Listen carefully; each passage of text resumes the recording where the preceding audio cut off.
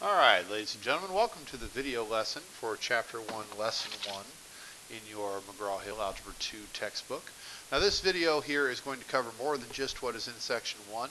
We'll actually be reviewing a number of topics that will be on the SAT, as that is our new accountability test that you will be taking at the end of your junior year. So example 1 in your notes, which we've already covered in class, is covering how to evaluate algebraic expressions. Now the key here is that this is going to be based on PEMDAS, which is an idea that we should have been working with for a number of years now. Remember that that means parentheses, followed by exponents, followed by multiplying and dividing, followed by addition and subtraction. That is the order that we are supposed to do things in order to solve, to evaluate, to simplify expressions. Remember that we always work from the inside of the expression to the outside. So if there are multiple sets of parentheses, you start with the innermost set, work your way out, and we always work from left to right. Okay? So on these first two examples, what we're going to do to evaluate these is we're going to go in and replace x with 12. Okay, we're going to go in and we're going to replace every single x with the number 12, and we're going to replace every single y with the number 1. So that would give us 12 plus 3 minus 1 quantity squared. Then we need to use PEMDAS to simplify. So we would start with the parentheses. 3 minus 1 is 2 squared, giving us 12 plus 2 squared. Then we would carry out the exponents, 12 plus 4. There is no multiplication or division, so now we add left to right. 12 plus 4 is 16. We're going to do the same thing on the second example, so please pause the video and try it on your own, then resume the video to see how you did. So we will be replacing every x with 2, every y with negative 1, and every z with 5. So when we do that, we will have the expression 2 to the third power minus 8 times negative 1 times 5 over negative 1 to the second power plus 3 times 5. Now keep in mind that these parentheses here are not even really parentheses. What they're showing is multiplication. Now where there are parentheses that we don't see is that the fraction bar itself, what that fraction bar means is that we have parentheses around the numerator and denominator that are not shown. So we do have to simplify the numerator and the denominator separately before carrying out the division shown by that division bar. So in the numerator, our first step would be to deal with the exponent. 2 to the third power would be 8. We would still have minus 8 times negative 1 times 5. On the bottom, we do negative 1 squared, which is 1, plus 3 times 5. Now, we would carry out multiplication and division, again from left to right. So that would be 8 plus, because it's negative 8 times negative 1 is 8, times 5 is 40, over 1 plus 3 times 5 is 15. Now we carry out addition from left to right, which gives us 48 divided by 16. And then finally we divide. 48 divided by 16 is 3. Order of operations and evaluating algebraic expressions is a skill that you should be practicing every year, starting in about 5th or 6th grade. So really these should be full-time review, and we shouldn't need to spend any additional time on this skill. Okay, next up here we have simplifying algebraic expressions. In both cases here we're talking about adding like terms. Okay, when we see these polynomials we should be thinking add like terms. Now before we can actually add like terms though, we have to deal with the parentheses themselves. We can't have these parentheses in here before we add like terms. So what we do is we have to consider what number is in front of the parentheses. So on example A here we have a positive 1 in front of the first set of parentheses and a negative 1 in front of the second set of parentheses. We are going to distribute those values through the parentheses. So our expression would become x squared plus x minus 7 minus 4x minus 3. Then we are going to add like terms. Now our like terms here, and I'll use a highlighter to show you where they are, we've got two terms that contain an x, so those should be getting combined. And we have two terms that are just numbers. Those should be getting combined. Notice I did not highlight the x squared. That is because the first term of our answer is just x squared. Our second term would be x minus 4x, which is 1x minus 4x, or negative 3x. And then finally, negative 7 minus 3 is negative 10. Those three terms are not like terms, so that cannot be simplified any further, which means the correct answer to our multiple choice question is D. Notice we could have gotten there quicker if we had noticed that A and C, there is no x cubed term in the answer, so those could have been eliminated, which means the second we knew minus 3x was part of the answer, we could have eliminated B, and we would have known the correct answer. So that's a little bit of a test-taking skill. Same thing on the next one here. Pause the video, try it on your own, and then resume the video to see how you did. So again, we need to get rid of the parentheses first. We put the negative 1 in front, and we distribute it to all three terms inside, which would give us 3x squared plus 4x minus 2 minus x squared minus 2x plus 1. Because this negative is going to change the signs on all three of these terms. Now we're going to add like terms. We have a couple of x squared terms, so those will get added together. We have a couple of x terms, those will get added together. And we have a couple of numbers, those will get added together.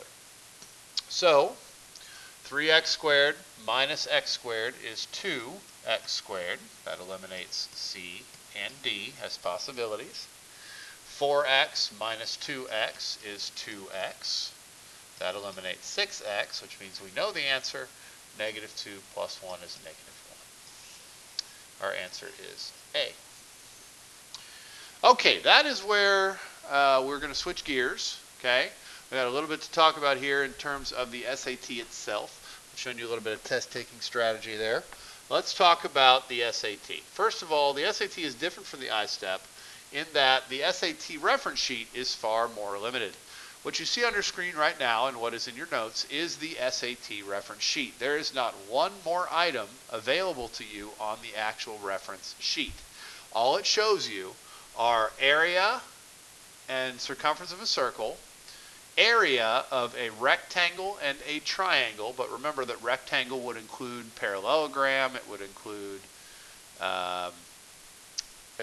square, it would include, as long as your length and width are perpendicular, that equation covers most quadrilaterals. Then we've got the Pythagorean theorem, c squared equals a squared plus b squared, which everybody should know that only applies to right triangles. Followed by this box in the upper right here, special right triangles, which is really a shortcut and is not really something that you necessarily need, but it might be helpful on a couple problems. Then we've got the volume equations for your 5 basic three-dimensional solids.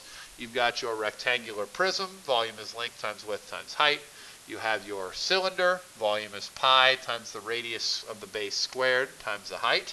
Sphere, volume is 4/3 pi times the radius cubed. A right cone, 1/3 pi r squared h. And a rectangular pyramid, volume is 1/3 length times width times height. Then we have a couple conversion factors down below, that there are 360 degrees in a circle, that there are 2 pi radians in a circle, and that the sum of the measures of the three angles in any triangle is 180 degrees. So not a ton of helpful information, but there it is. That's what you've got. That's what you're always going to have. Will be available to you on every test and quiz you take in my class. Next up, quick description of the calculators that you've got. First of all, on the left, you'll see the basic pad layout of your school-issued yellow calculator, the TI-30XS Multi-View. It does look a little bit different because it doesn't have the yellow outline, but that is the button layout. Notice that we've pointed out a few important keys there. You've got the pi key. You should be using that unless the directions tell you to use 3.14. And right below the pi key is the caret or exponent key. That allows you to put in exponents other than 2. Now, on the bottom right, circled in red, you'll see this button down here by enter. That button is very important. That will convert your answer between math print and standard notation. What that means is it will change your answer from decimal to fraction, from a square root to a decimal. Okay, it will do things like that for you.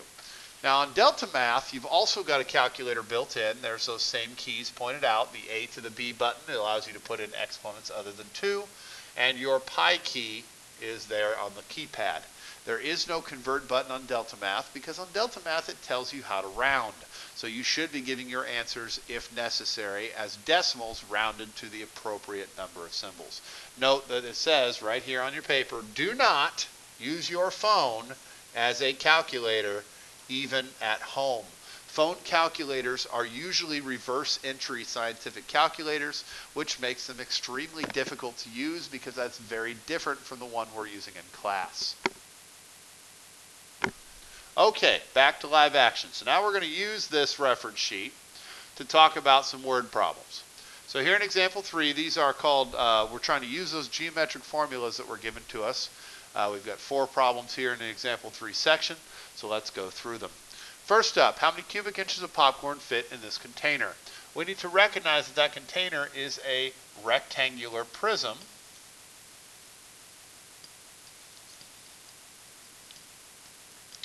And grab the correct equation from the sheet. So we go to the reference sheet, we locate the equation for a rectangular prism, which is volume is length times width times height, and we write that down. Length times width times height. Now in geometry you should have learned that in a rectangular prism it does not matter which dimension you consider to be the length, which you consider to be the width, and which you consider to be the height.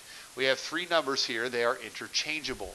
So the volume of this box, the number of cubic inches, right there is where we should know that this is a volume problem because volume is units cubed, is 8 inches times 4 inches times 11 inches. So we would go to our school-issued calculator and we would carry out 8 times 4 times 11, and we would find out that the volume of this rectangular prism is 352 cubic inches. Do not forget your units. Now the challenge on the SAT is to figure out, okay, well I know what shape I'm dealing with, but what answer are they asking me for? They ask me for area, they ask me for perimeter, they ask me for volume or surface area. You have to read the problems very, very closely. So on example B, it says, how many inches does the hamster run every time the wheel makes a complete turn? Now the hamster is running around the outside of the circle. So what we're trying to find is we're trying to find the circumference. Okay, we're trying to find the circumference.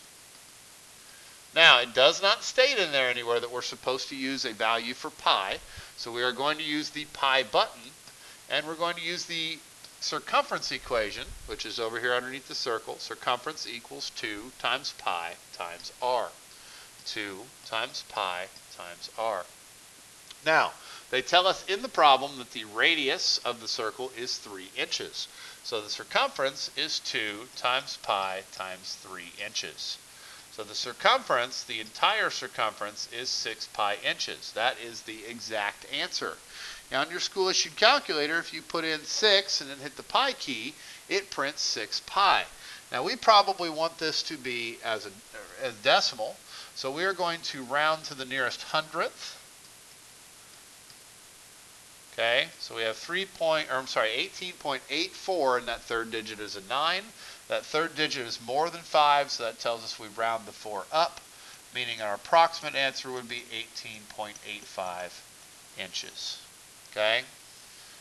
Now, if this is a multiple choice question, if the answers all contain pi, we know that they want the exact answer, and if they don't contain pi, we should round to the number of decimal places as all of the answers. They will all be rounded to the same number of places, so we should round our answer the same way they do. Okay, example C.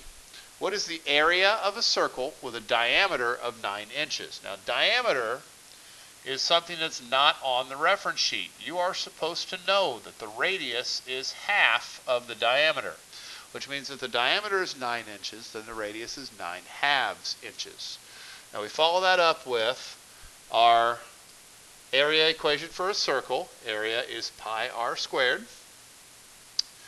And we come up with our equation there. Area equals pi times the radius squared, which means the area of this circle is pi times 9/2 squared.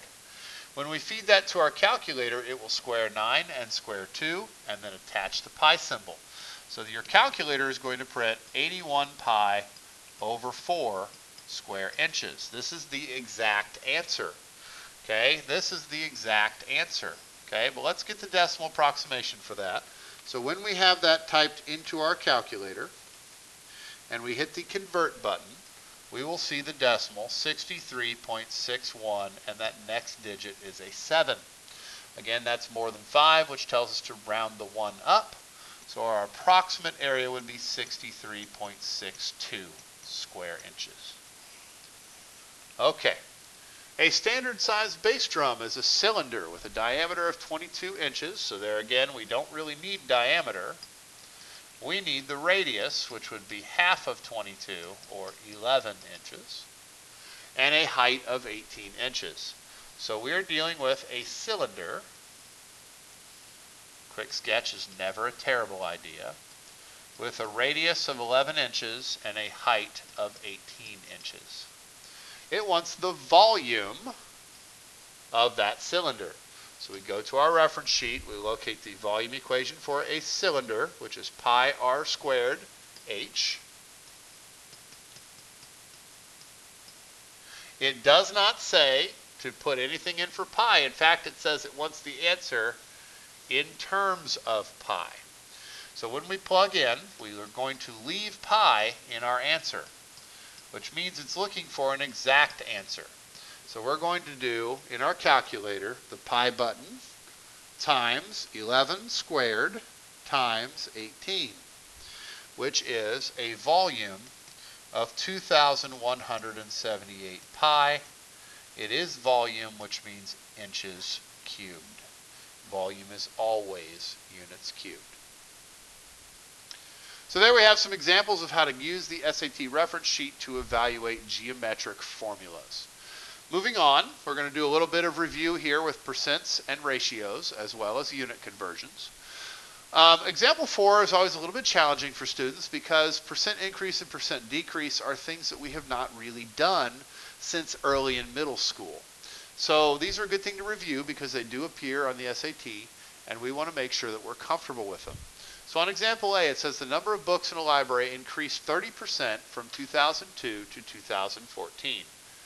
Okay, that's going to be important that the number of books increases between these 2 years. In 2002, which is our original,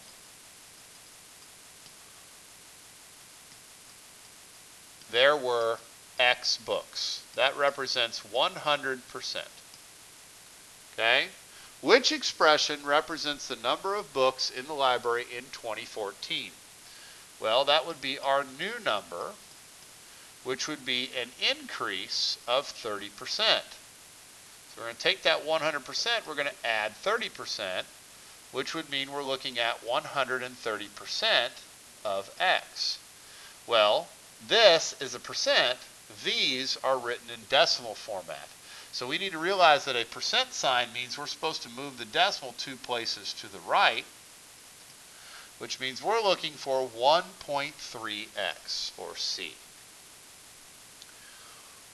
On letter B, a recipe requires F cups of flour. So our original, the actual recipe, says F cups of flour, which represents 100%. Okay? Andy, hey, that's my name, accidentally used 25% less flour than the recipe required. So I screwed up and I used 25% less than I'm supposed to. Okay, how much flour did Andy use in terms of F? Well, if I used 25% less than I was supposed to, then I used 75% of the amount I was supposed to use, 75% of f. Again, look here. These are decimals. So when I take this percent and turn it into a decimal, that is 0.75. Of means to multiply. So I'm looking for 0.75f, or D. Okay. Got two more here. These are actually ratio problems, and these two represent a single day of your geometry course from last year. These are separator questions on the SAT. There's not a ton of them. But if we can get this, then that would be good points to get. So, it says two beach balls are each in the shape of a sphere. The larger beach ball has a diameter of 3x, and the smaller has a diameter of x. Then it says, what is the ratio of the area of large to small? So the ratio of the diameters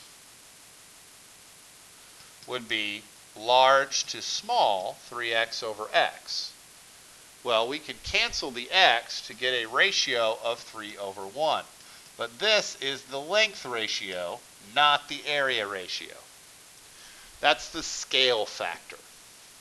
So the area, well, what we have to do is we have to take the length and we have to square it, because area is always in units squared.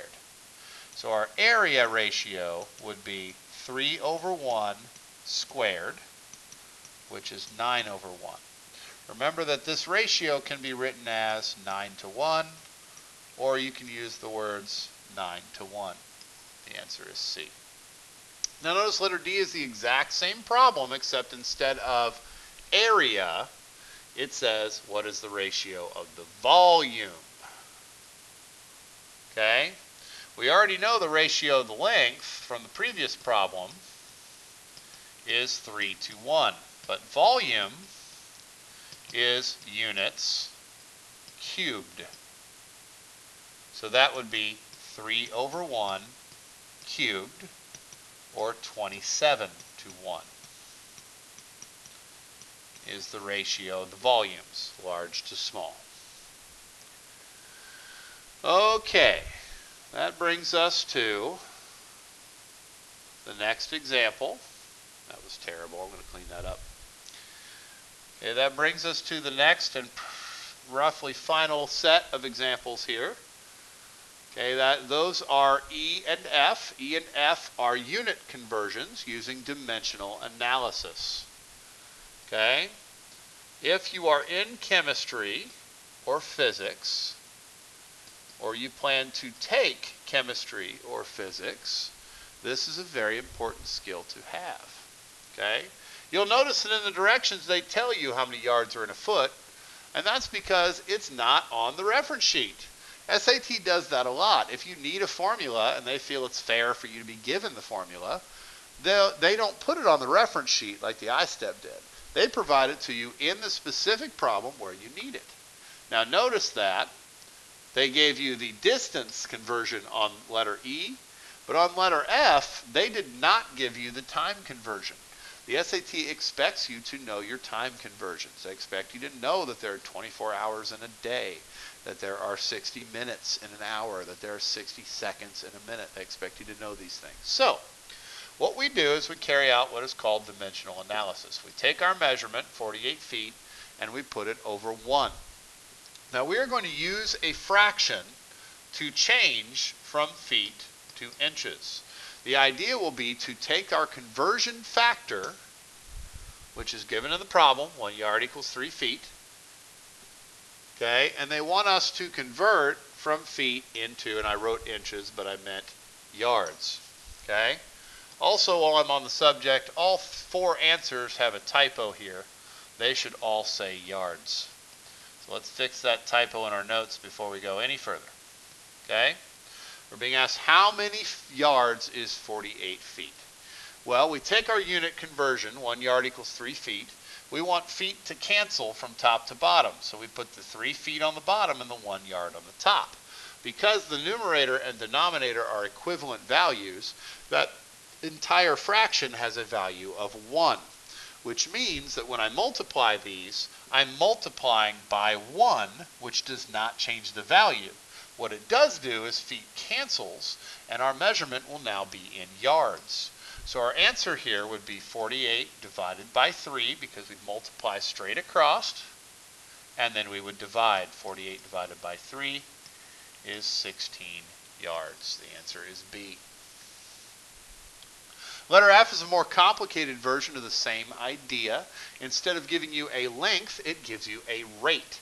320 million feet per second.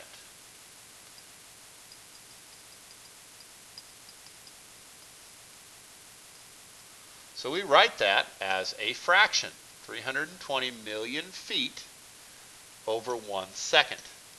Now we want that to be converted into yards per minute. So we're going to start by converting feet into yards. Same way we did before, we want feet to cancel. So we put 3 feet on the bottom, which would cause feet to cancel, 1 yard on the top, making this fraction equivalent to 1, and keeping the value from changing.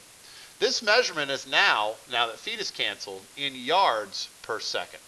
But we don't want yards per second, we want yards per minute. So we need to do the same sort of thing to convert seconds into minutes. There are 60 seconds in 1 minute. Again, that is not given anywhere. It's not on the reference sheet. They expect you to know that. We put seconds on top so that it will cancel, and this measurement is now in yards per minute, which is what we want.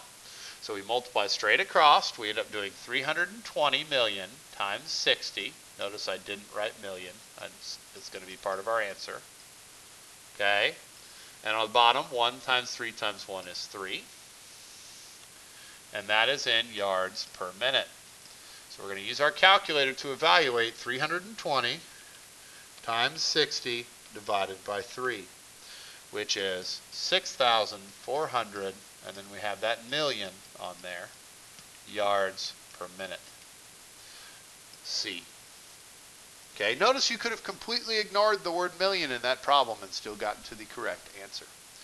All right, finally we have a combination on G of a two-way table and a unit conversion. The problem reads, the table gives a typical adult weight ranges and lifespans for African and Asian elephants in the wild. Based on the table, what is the typical minimum weight of an adult African elephant in pounds? So we need to locate this number, the minimum weight, typical minimum weight of an adult African elephant. So we go to minimum and African, that is 2.50 tons. Put it over 1. Then we use our conversion factor. 1 ton is 2,000 pounds. Just like we did in the previous example. By putting ton on the bottom, we cause ton to cancel, meaning our answer is 2.50 times 2,000, or 5,000 pounds. And I didn't use the abbreviation for pounds, but this is the abbreviation for pounds. Okay? So these are examples of SAT questions. This is what we're going to have to be able to deal with in the spring with all these various skills from middle school and high school. That does it for our video here today. Remember, if you found this helpful, you can like and subscribe to my channel. Thank you very much for your time and attention.